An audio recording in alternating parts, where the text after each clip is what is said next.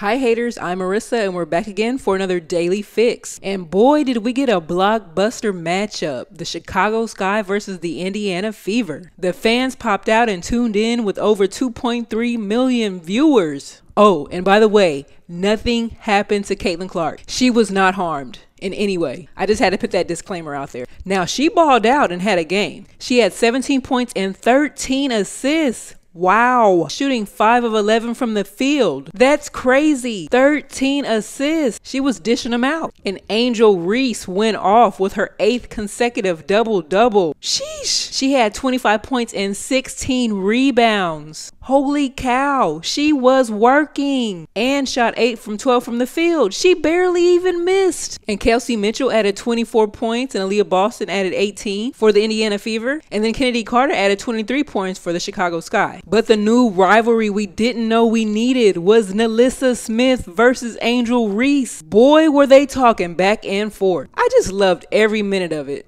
Now here they go at the line, chirping back and forth. And here comes Angel Reese with a big time rebound, put back and one. Look at that little shimmy, shoulder shake on him. And here she goes again, catches it in between defenders, falling over everybody on the baseline, but manages to put the ball in the basket on the fast break. And here comes Nalissa Smith answering back down and does a "you too little." The disrespect continues. And you know Angel had a response, so you know she said something right back. Now what could they possibly be talking about?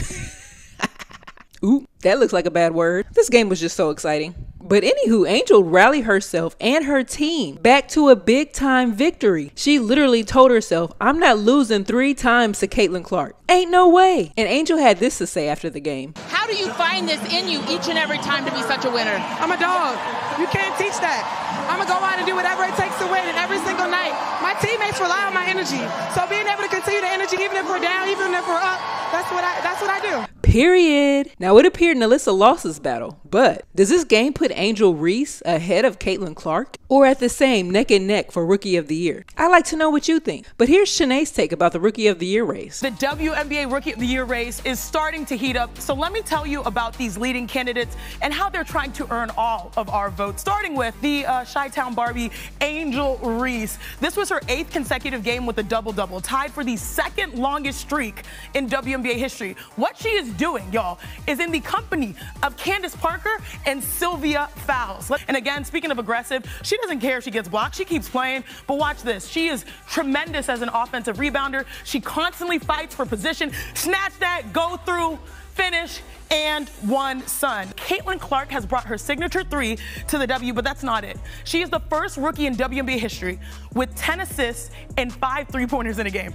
So watch this. She has the ball, but first and foremost, she's great at passing. Look, she sees the play even though she's ahead of it. All eyes are attracted to her as a rookie. She finds Aaliyah Boston. But look, they're double screens here. Katie Lou is a freaking shooter, and she's still just turning around to give her a shot. That's 33 feet. That is wild. People aren't looking at the basket. They're looking for Caitlin 33 feet away. This rookie matchup has been box office. I mean, straight up. These ladies are scoring and dominating in different ways. This was the first matchup where truly Malika.